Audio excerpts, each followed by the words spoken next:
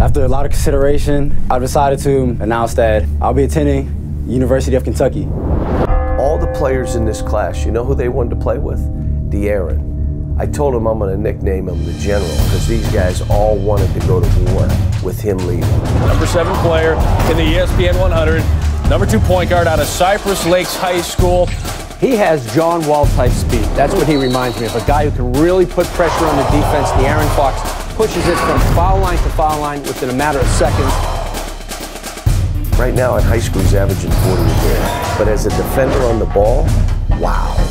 The ability to get people involved, wow. Blazing speed in the open floor, one of the best defenders I've seen in all of high school basketball over the years. Baylor attended a game of his, by the way, in the 8th grade. You talk about fast, the ability to score the ball as a guard. He can get into the lane, score and finish with length. He's a great defender, and that's where to find him. Kentucky just got defensive.